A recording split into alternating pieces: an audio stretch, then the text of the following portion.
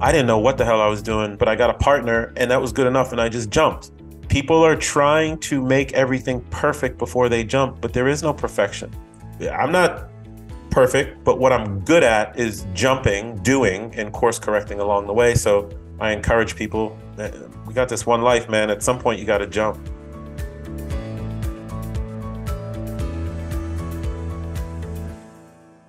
Welcome, everyone, to the Roadless Travel Show. This is a show about people that were successful in a previous career and left that career to go down a different path. I'm your co-host, Richard Coyne. And I'm your co-host, Bill Zahller. On today's show, we're so pleased to have Maurice Philogene with us. Maurice, welcome. Thank you. Thank you. Happy to be here. Yes, thanks again, Maurice, for being on the Roadless Travel Show. To start with, can you tell our listeners a little bit about your background, how long you were in one of your initial work roles? Sure, and I think my maybe my story is a little bit maybe more attainable for some because I did everything parallel. So I was an executive at Accenture, which is a global IT management consulting firm, right out of college, right out of University of Virginia. They hired me in the DC area. They were my foundation for my entire professional life. And even though I am very much an entrepreneur and solopreneur, I talk about that career with all fondness because of everything that it gave me. I was also in the U.S. military. I needed a way to pay for school. So ROTC was my path.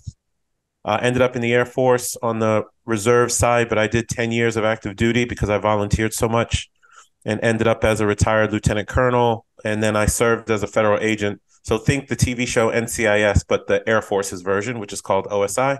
So I ran field offices all over the world, Mideast, Africa, US, etc. And then in 2008, as a means to give back to local community, post one of my deployments, I came back, was sitting in my corporate office, and I'm like, no, this is not working for me. I was helping people all over the world. I still want to help. So I ended up being a local street cop in Montgomery County, Maryland for 15 years. And then I retired from everything in 2021 around that time frame. And then kept on with real estate, which I've been doing since I was in my early 20s. That is quite a background. It's a bit, yeah. All at once.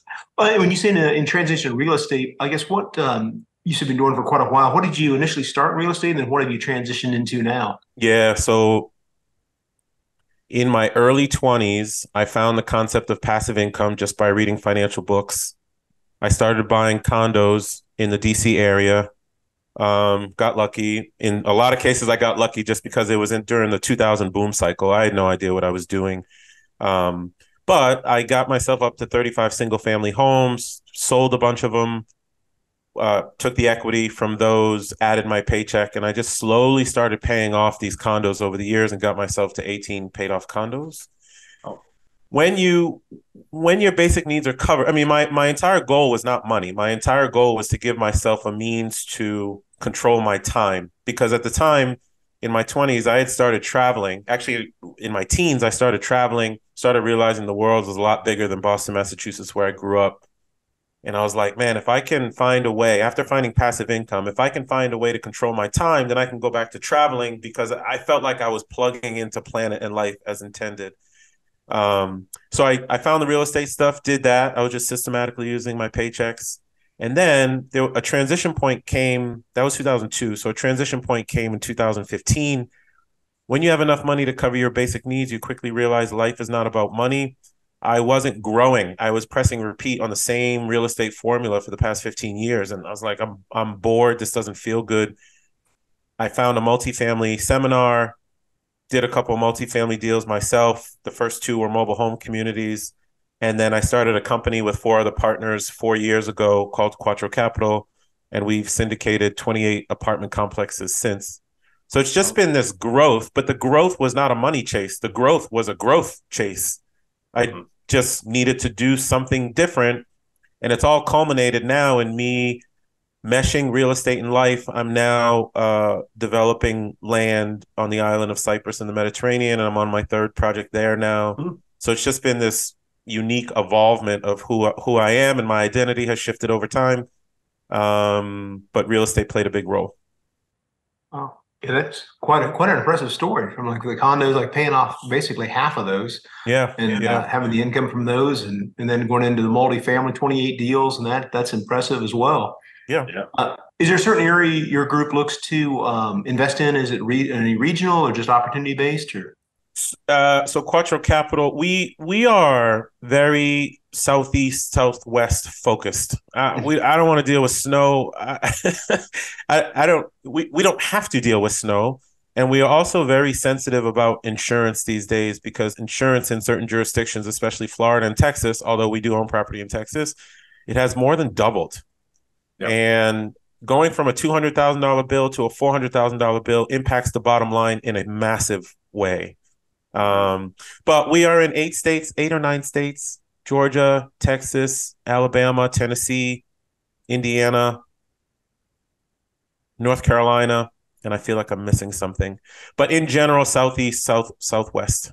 But and when I say southwest, I'm just talking about Texas. We're not like Arizona or anything, but just Texas.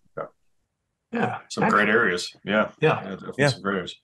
Wow. So that and now you're doing development in Cyprus. That's pretty cool. Very cool. Yeah. But again, it's like I tell people, real estate and business in general. Like I opened clubs and coffee shops in my day too. I was just this entrepreneurially minded guy, but they're all goal specific. It's not, hey man, I'm gonna go to the Mediterranean and develop real estate so I can make tons of money.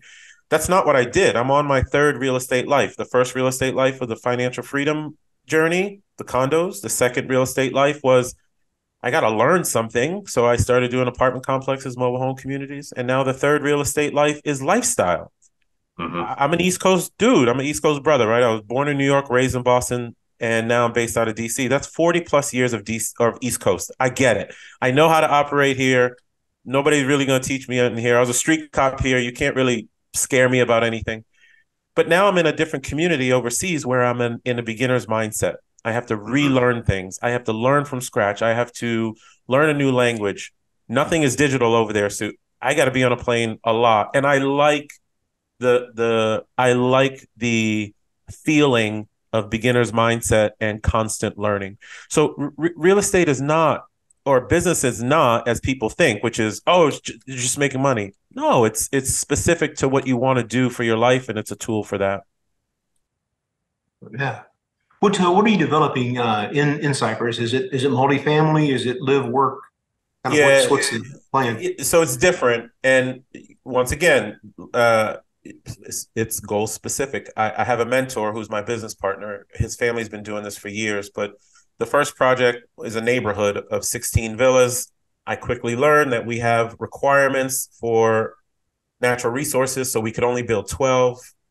And then I'm keeping one for my own family. So that is a pretty cool one because it's a neighborhood of 12 villas that's on the side of a mountain that the front view is an infinity pool view to the Mediterranean, which is like insanely beautiful. And then the second project, once again, I'm learning. I thought we were going to be able to squeeze in 90 apartments that we could sell one by one. So effectively condos, if you will. But we could only build 66 because of requirements. And then we just broke ground. So, and then we'll sell those one by one. And these are all things that people will own. Although the idea on the apartment complex is we will write into our contracts that we will take care of the maintenance inside and outside of the units, right? So we'll have a way to have business post selling the properties because a lot of them will be second homes for people. Got it. So Cyprus, the language is between Greek and Turkish. Is that right? There you go. Yep. Those are the two predominant on the island. Gotcha. Wow. So what are the contracts done in? Are they done in Greek? They're done. It depends on where you are in the island, but they can be in Greek, they can be in Turkish, but they can also be in English because the island up until 1960 was run by the British. Okay. So I transact in British pounds. I do some transactions in the euro, and then from time to time, I'm hiring Turkish labor, so I pay in lira.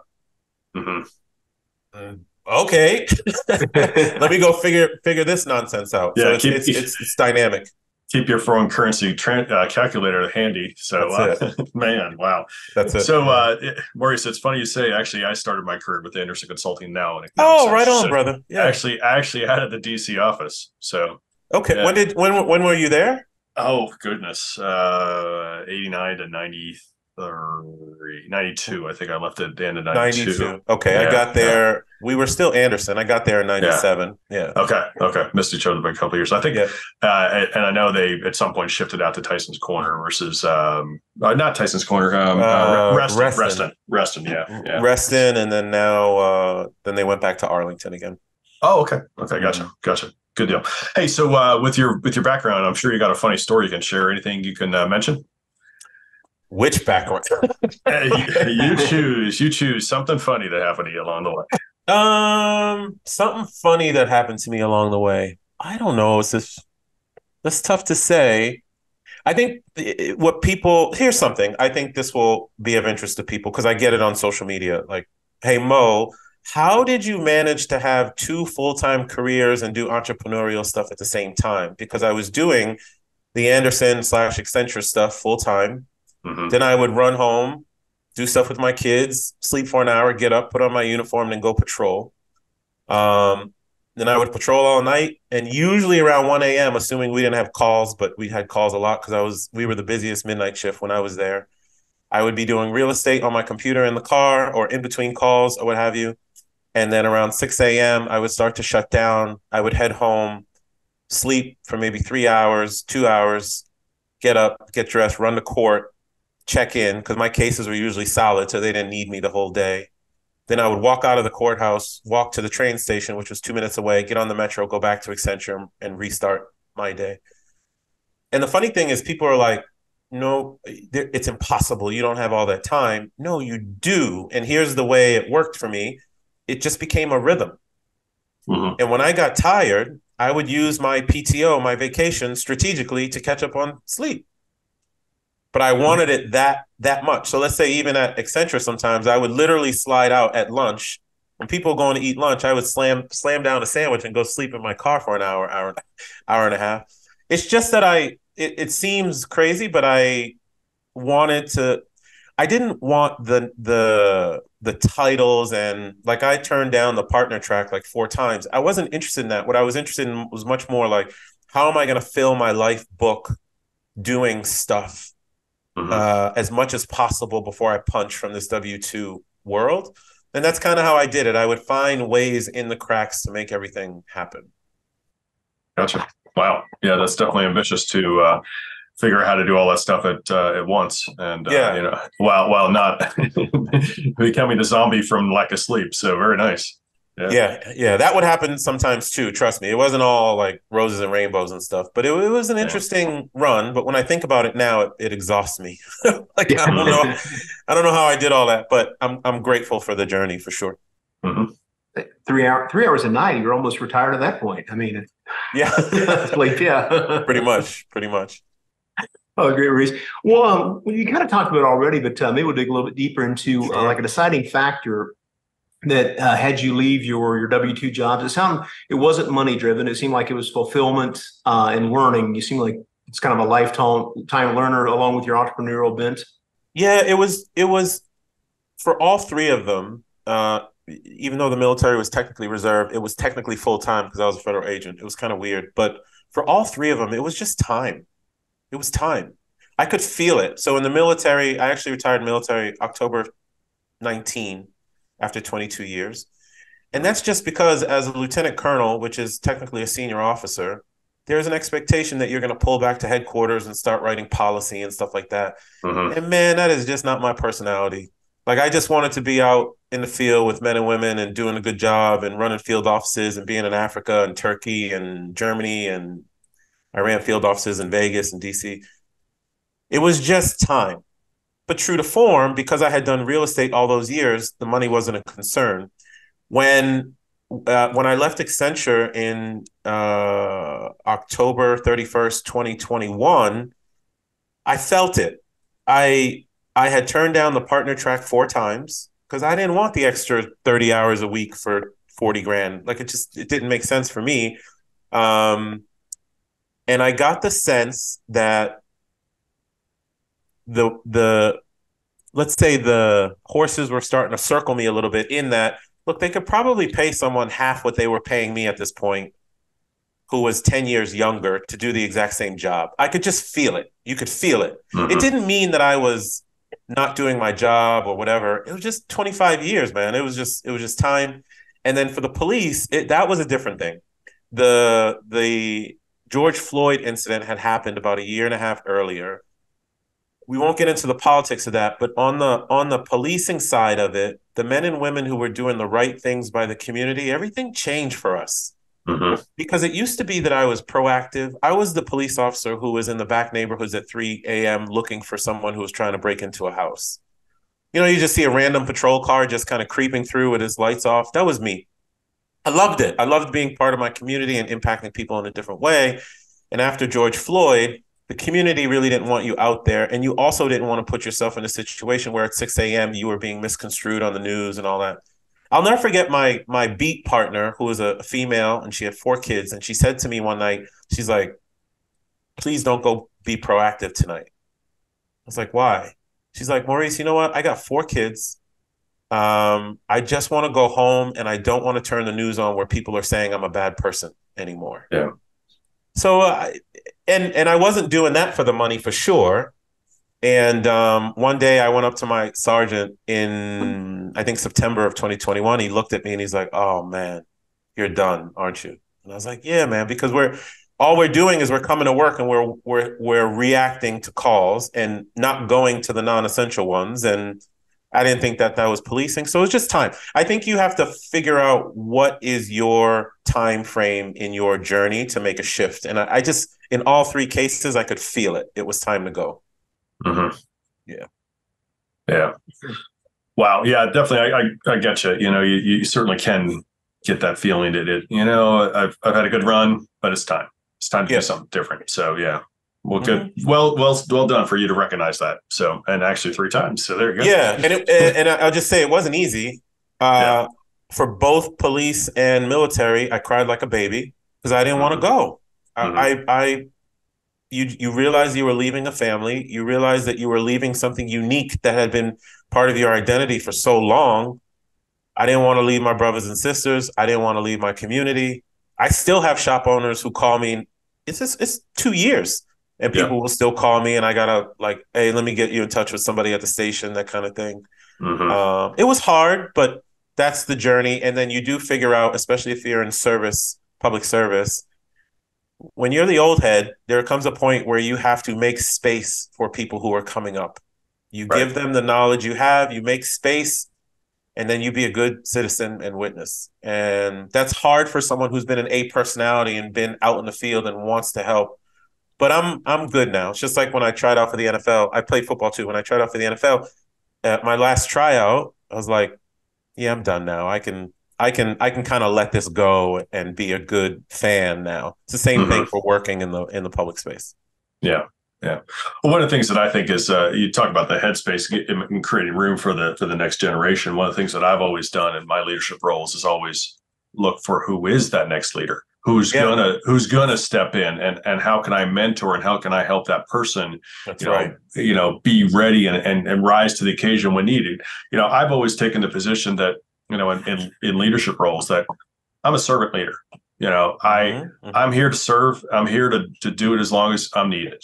If somebody else is ready to step up, I'm happy to pass the torch. And again, in order to do that, you have to have that next level, next tier of person that's ready to step up at that time. So yeah, for sure. Yeah. You got to recognize that person. Yeah, exactly. So Maurice, go way back. Again, maybe it was when you really first starting in real estate. You kind of said already that you kind of just got dumb lucky, and that's great. But were there some obstacles you had to kind of overcome as you were maybe that's a point makes sense to talk about that, or if you want to talk about perhaps moving into the mobile home parks, that's fine. But what obstacles could you have to overcome, brother? The biggest obstacle in my early days was the '08 cycle. Was the '08 financial crisis, because when I mean I was lucky, it's just that my timing was meeting my preparation, right? I was always in aisle 6 of the Fairfax County Library reading a book, but then here you had this market where you could buy a condo that wasn't even built yet. Let's say the contract price was $200,000, and by the time the thing was built, it was worth $320,000. I was just printing money, and I didn't know anything about cycles. So when 2007 hit, half my tenants stopped paying. Mm. Now, I was doing the right thing in that I had 6 figures of reserve in the bank. So if tenants stop paying, you still have a responsibility to meet those mortgage obligations. I was still meeting them, but 100 grand is not going to last very long for 30 plus condos, right? Right.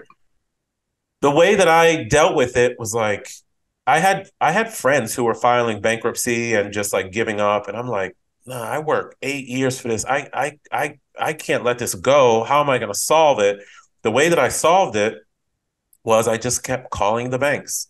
I remember a period of like 7 months where I was constantly on the phone trying to do a workout, loan modification, a short sale. I had maybe 1 or 2 foreclosures, very few relative to what was going on at the time. I had maybe 4 short sales. I had 1 deed in lieu. But the crazy thing was, and this is what I had to figure out, and I figured it out by talking to loan officers and talking to people who were going through the downturn. I had to stop paying the mortgages because I've said this somewhere else on some other podcast or whatever, but because the lenders would not listen to me. Mm-hmm. I was telling them, listen, I am going to run out of money. I am doing the right thing. I am paying, but it is coming. I'm going to fall off this cliff. I need your help. And they wouldn't listen to you unless you were 3 or 4 months delinquent. Wow. So I had to purposefully stop paying, which is not in my nature, just to get them to listen, just so I could start doing workout programs with them if they were available. So I started playing this kind of cat and mouse game. The stress level on me as a late 20s, early 30s doing this by myself, and that's the other thing I'll tell you just after, but the stress level was insane. And I added being a police officer in 2008. So you could even imagine I was sleep deprived, plus dealing with all these issues related to the downturn. And the other thing that I had really truly did not see at the time, which I finally got right in 2015, 16, was just I was doing too much by myself, way too much. I did not surround myself with like-minded people. I thought I was different. It wasn't that I was different. It's just that I couldn't find people who were thinking about life like me, that I wanted time freedom and financial freedom and to be geographically free to travel to 100 countries and stuff like that. So I internalized everything and just went on this entrepreneurial journey. And I call that state entrepreneurial depression. I had it like nobody's business. I just didn't realize it until 2015, 2016, after I came back from a military deployment and was spending time with mental health professionals. It was required coming back from deployment. But those 2 things were the biggest challenges for me. One, I kind of got in over my head when 2006, 7 showed up. I was chasing my ego a little bit, maybe bought too many things and people stopped paying. And then 2, I had to solve this issue about, dude, you're doing way too much on your own. You've got to surround yourself with like-minded people. Right. Yeah. Yeah, definitely. You get more done by traveling together with others than by yourself. You do. Yeah. And hence, 5 million in real estate on my own through 2016-ish. And then 200 million in the last 4 years because I'm with people. It's different. It's just different. I'm not saying that one journey is better than the other because it's not about the money. It's just about the impact and what you're able to move together, how many people. You tend to, if you are helping a lot of people, you tend to make money as a consequence of that. And that's what has happened. But you learn that as you get older. But it's still been a good journey. Nice. Yeah. Absolutely. Maurice, well, thinking back to maybe starting from your syndication company days, what was like one of the first victories that you had that you realized that you're on the right path and this is achievable? So when I switched to multifamily, I did 1, 2, 3, 4, 5 multifamily deals by myself, 1 or 2 partners, but generally on my own. The biggest victory was when my friend Erin, who's now my business partner, I met her in Boston at a real estate conference because I donated to her charity. She calls me a year later. She says, hey, Mo, can you sponsor this $3 million deal? Because I had the net worth to do it. It was a 36-unit complex in Tennessee for $3 million. And she's like, I got these 3 other people. I was like, I'm not used to doing deals with a lot of people. I really didn't want to because I like to be in control of my space, if you will. But I did that deal, thankfully, because what ended up happening, so we closed that deal January of 2020. It was such a seamless effort because everybody had strengths and weaknesses, and we kind of took care of that. And there we were in January 2020, owning a 36 unit complex, no investors, just us. And Erin said, why don't we all stick together? I was like, what do you mean? She's like, why don't we start a company? I don't know about that. I really had to get over this notion that I had to do things on my own or whatever. I did. And that's how Quattro Capital started. And that's how we've done 28 deals ever since. And I think we've raised $80 or $90 million at this point, and sold the last 6 or 7 deals we've sold. We've returned 25% or more to investors, and we've done a good job of it. Although today's times are more challenging with interest rates higher. Yeah.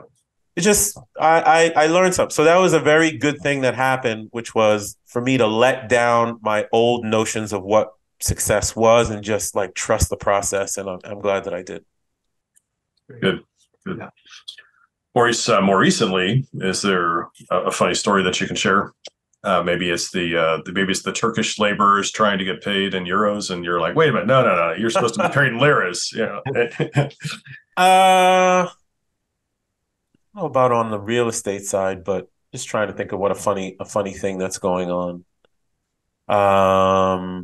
Well, not so much funny, but I'm starting to understand what it's going to take to be out there from an international business perspective. Some of the land that I bought, or that me and my partner bought, I should say, we bought it for 330,000 equivalent 330,000 US. And world dynamics have created a lot of people coming into Cyprus. So that land has become increasingly more valuable, and that we got a 7-figure offer for it in less than 2 years, which is crazy. Wow. Not little, like 1.6. I mean, that's wow, insane. So 5x, 5 plus X. Wow. Yeah. I flew back to kind of help out with that, but the funny part is I don't speak Turkish. Like it's not gonna. It was a Turkish buyer coming out of Turkey, so I couldn't affect the sale. I couldn't do anything. I'm kind of sitting there, just like hearing the translation through my partner and all that type of stuff. But it's just kind of one of those funny things. I see 2000s repeating itself. There's a boom going on. This one is related to population influx. I can see it. It's almost like history is repeating itself. So I'm like, dude, it's time to sell because we have an opportunity. We can take that money. We can take some off the table for our families, impact our lives. We can go do some philanthropy work with it. We can even put a little piece of that land aside for the local jurisdiction to make sure locals have something to hold on to forever. Not necessarily a funny thing, but I just kind of like seeing life repeat itself. And I want a more simple life nowadays. So I tend to opt for, look, if we're going to make a good return and it simplifies my life, I tend to do it now because I don't want to be in complexity forever. Yeah. Good. Makes sense. Yeah. Well, Maurice, where are you today in your journey? Sound like you're still doing the multifamily syndication. You're doing land development overseas in Cyprus. Mm-hmm. Are you focused on any particular one, or just all opportunities that come available to you? My life is a bit more dynamic than real estate. Real estate for me is just a tool. I'm certainly proud of Quattro Capital. So we're still syndicating. Our last deal was a $38 million, 240 unit complex in Houston, December of 2022. Interest rates are up. So right now we're focused on debt management and taking care of the portfolio more so than buying at the moment. In fact, I'm flying to Houston tomorrow to go tour the properties, make sure everything's okay. But that's real estate. I'm grateful for it. If I can help someone on their financial freedom journey move faster than I did, that's the purpose of that for me, along with giving people good, affordable housing. From a different perspective, I am coaching people in lifestyle design. So I have my own company called Try Life On, which is at trylifeon.com. It's helping people orient their lifestyle to be one that they do not need a vacation from, I don't take vacations anymore. I just kind of float around the world. I work from my laptop, my cell phone. I don't want employees. I don't want my name on the side of a building. I don't want to be the biggest, baddest anything. What I want is flexibility. And I'm trying to teach people that you can let a job is a purpose or it's purposeful. Street cop, military, that was my purpose. That was my God-given gift to be here. Accenture, purposeful. I took those 2 paychecks. I invested in real estate systematically over 2 decades, and I put myself in a good position. People can do that for their lives. They can orient their decisions related to work, related to lifestyle, related to what they invest in, such that they have more mobility if they want, or they can be home with their kids if they want. So I spent a lot of time on lifestyle design, started a podcast related to it, Try Life On. And I have some media projects coming out in the form of a book and maybe some TV stuff related to it as well. Nice. This all goes back to what I told you in the beginning, and I hope that people pick up on this. I'm grateful for real estate. I'm grateful for the W-2. I'm grateful for all of it. But we've got this one set of days, 28,000 on average, which is age 80. We've got this one set of days to fill your life book with experiences and stuff that you can do. And it ain't got nothing to do with money. I mean, if you can cover your basic needs, then what you do is you give yourself life options to go do other stuff and fail and do well and impact people. And I'm always looking for new things to do. So Try Life On is the new thing that I've been working on for about a year and a half, 2 years now. Nice. Nice. Yeah. We'll mention that in the show notes. So very, very Thank cool. you. Appreciate that. Absolutely. Absolutely. So Maurice, it sounds like Try Life On is a lot of it in terms of helping other people, but just we always like to ask, from the standpoint of, we feel like we've been very blessed in our lives, and we try to give back. And is there anything you want to mention as well that you do to give back, maybe through yourself or through your company, to give back to help others?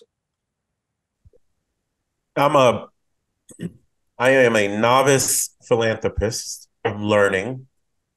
I have learned that I don't like to give through organizations because I can't feel it. Selfishly, I want to know when I'm helping someone. So my moniker quietly is, what can I do to change someone's decade in 5 minutes? So I'll do things like pay for someone's surgery, or my oldest son is high functioning autistic. So some autistic kids, will pay for like 2 years of a one-on-one tutor to follow them in the school system, stuff like that. There's a myriad of things that I get involved in that I could tell people, but I think the biggest thing I want people to know is that you can try life on at any point. Like, we are 20, 30 years of formal education tells us what to be, where to go, what to look like, what title to have. Hey, you work for Accenture, you should be a partner. It's been 25 years. Why are you not a partner yet? Yeah, because I don't need to be. I was busy buying real estate so I would have choices when I get out. I don't want to be a partner. That's not my path. Yeah. Why are you a police officer at the same time? Because I want to be. Well, it's not possible to do two full-time jobs. Really? You sure? Because I did it for 15 years. People have got to get away from this is what society is telling me to be thing. People have also got to get away from, please don't listen to what I said about real estate in terms of 18 condos paid off and 2,000 units for Quattro Capital and development overseas. No, buy 3, pay off 2, move somewhere where cost of living is low and live your life well. We're all like following the social media highlight of things, thinking that we have to achieve that. That's why I got so into the lifestyle design aspect of reverse engineer what you need. How much money do you need on a monthly basis? Where does your heart and soul tell you want to live? Who do you want to be with? All right, let's work towards that, not what everybody else is saying. So I tell people, you can try life on your way whenever you want. You don't have to follow the societal definition of things, because, just as a wrap up to that, most people are not doing what it is they want to do because of the opinions of peers, coworkers, neighbors, or even their family saying, this is what you're supposed to be. Nah, I'm good. If I did that when I was 21, I would have never had all these life experiences that I've expressed to you. And I haven't even talked about the 100 countries, 300 times. And I want people to go try life on the way that they want to, not the way that society, not the way they think society wants them to. That's right. Yeah. I mean, Kiyosaki talks about that from day one, that there's so much where people are expected to do this because that's the norm. Well, sorry, Yes. I don't want to be a norm. I don't want to be normal. I want to do what I want to do. And that is more entrepreneurial than, and others. And, and again, unfortunately, there's going to be a lot of, not a lot of negativity from people who say, wait a second, you're not doing the normal. What's going on here? That's not okay. Why? So. And I heard I don't know where I heard the quote or if I made it up. I don't know. Anything I make up is because I read other things and then piece it all together. But the thing that comes to my mind is societal rules were created by someone no smarter than you or I. Mm-hmm. Why am I bound to them? I think the problem is we are given a set of rules when we walk out of high school, we walk out of college, and we assume those to be the thing. Like it takes into us as the gospel. Hey, the professor said I should go get a job at Google because Google's the best company. Okay, you could also go to a $10,000 tech school and make $140,000 as an HVAC technician, buy one piece of property a year for 6 years, and be good for your whole life. Like we are just adopting this normal path, and I just refuse to do it. And I think that more people should put blinders on and think that way for themselves as well. Well said. Yeah. Well, Maurice, is there something you've recently implemented in any of your businesses kind of helped you scale and grow? Yeah, the opposite of that. I'm being facetious, but I am being very careful to not allow over complexity into my life.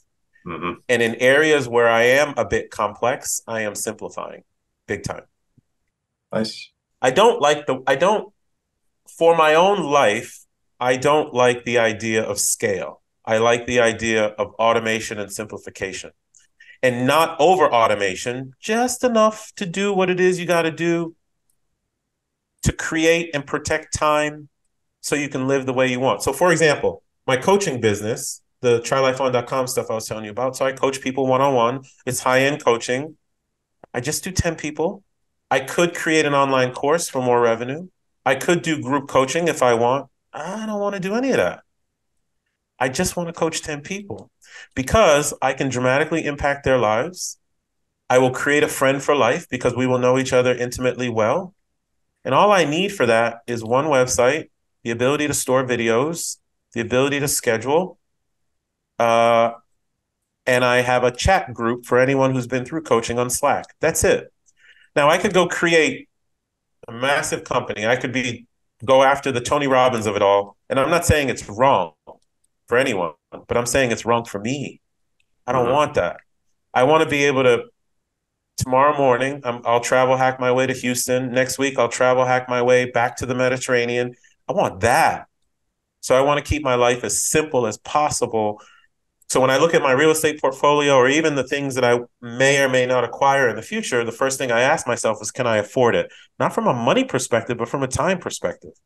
Is this going to be something that I can buy and plug in that will be minimal time? Or is this going to be something that's going to take up a lot of my time? And if it's the latter, I don't do it. I just don't. I don't want to be, I'm 48 years old now. I have relative time freedom. My kid is 10. I'm available. We throw the football every day. I'm not interested in going back to a world of complexity where I just don't have time to do the things that make me happy. So it's the opposite right now for me. I'm not scaling as much as I am being very conscious about doing things that are not complex or add complexity to my life. Oh, excellent. Yeah. Very good. Very good. Yeah. So again, there's Cal Newton. I think it's Cal Newton had a book on digital minimalism, and in a way, you're applying that to really more than just your digital life into your whole life. So I like the idea and the simplifying concept. That's great. There's just one more thing. There's a book called Die with Zero by Bill Perkins. He's a former hedge fund manager. He talks about that. He talks about digital and personal minimalism, where the more stuff we get rid of, the more we seem to feel more free. I just cleared out my office because I'm moving to a new house. And I was like, man, why do I still have letters from girls from back in high school? Right. Why am I carrying this stuff around from place to place to place? And we got rid of all the junk that we don't think that we need. I'm telling you, it's just a freer feeling, less stuff to take care of, is a more beneficial life from my perspective. Nice. Maurice, is there, what advice would you give somebody who's considering making a path change? At some point, you got to jump. Man, I'm not the best entrepreneur. I am certainly not the best business person. I failed coffee shops. I failed clubs. I did pretty good in real estate. I'm doing okay in solopreneurship via coaching. I'm an okay podcast host. At some point, you got to jump. I didn't know what the hell I was doing relative to the development stuff overseas, but I got a partner and that was good enough. And I just jumped. Okay. I threw some money at some land and oh my God, it's 5X in less than 2 years. People are trying to make everything perfect before they jump, but there is no perfection. Yeah. People who are successful, all they're doing is they're just getting just enough information to make a decision. They're jumping and then they're just course correcting along the way. Mm-hmm. Had I not done the condos back in the 2000s and then course corrected relative to the 2008 downturn, I wouldn't have done all this other stuff. I'm just a Haitian immigrant kid from Boston who picked up books. I'm not perfect, but what I'm good at is jumping, doing, and course correcting along the way. So I encourage people, we got this one life, man. At some point you got to jump. Yeah, we say that all the time. Learn, don't go into something blindly, but at some point in time, you got to take action. You got to do something with the knowledge you've built. That's it. Yeah. That would be my advice. Nice. Well, Maurice, what's the best way for the listeners to reach out and learn more about your coaching program or the real estate side of it? Yeah. So the coaching program is trylifeon.com. I write a Try Life On newsletter every other week, and podcast episode gets released every other week. So go to trylifeon.com and you can reach me there. My real estate firm is Quattro Capital, the Quattro Way, QUATTROWAY, thequattroway.com. We buy add value apartment complexes. We raise funds. So let's say like right now, we will do things like just have non-specific funds and get a good return back to people. So you can find me there. I'm very active on LinkedIn, Maurice Philogene on LinkedIn. I talk all this stuff. I will talk real estate. I will talk the W-2 world. I'll talk how I got out of it. But I talk about it from the context of building lifestyle you don't need a vacation from so you can plug into planet and life as intended. It ain't about money. But those concepts I talked about on LinkedIn. And then I am very good at getting back to people because of what I told you. It took me too long to find people like me. Right. So if I can be a resource for other people, point them in a certain direction, like I can't address everything, but I can certainly point people to different places. I try to, and then I'm very proud of the podcast I'm doing, Try Life On, because what I talk to you guys about today is what I'm getting out there in granular concepts through that. And hopefully people will absorb me that way too. So the podcast is a good one. Very, very nice. Absolutely. Nice. Well, Maurice, we want to thank you for being on the Road Less Traveled show today. Really enjoyed the conversation. Very inspiring story. And sure, we wish you continued success. Thanks, brother. I appreciate it. Thank you guys for having me on. I do appreciate it. Absolutely. Thank you, Maurice. We do appreciate you being on as well. And we also want to thank our listeners. Please continue to give us a 5-star rating so we can bring you more great content like our show today with Maurice Philogene. A couple of things, Park Capital Partners. Please reach out to Bill and I, parkcapitalpartnersllc.com. We're happy to have a conversation anytime. We also want to remind everybody about the Park Capital Partners Value Add Fund. It's a 506c fund open today to accredited investors. Second, we have the Park Capital Partners Foundation, 501(c) nonprofit that Bill and I created as another way that we give back. Excellent.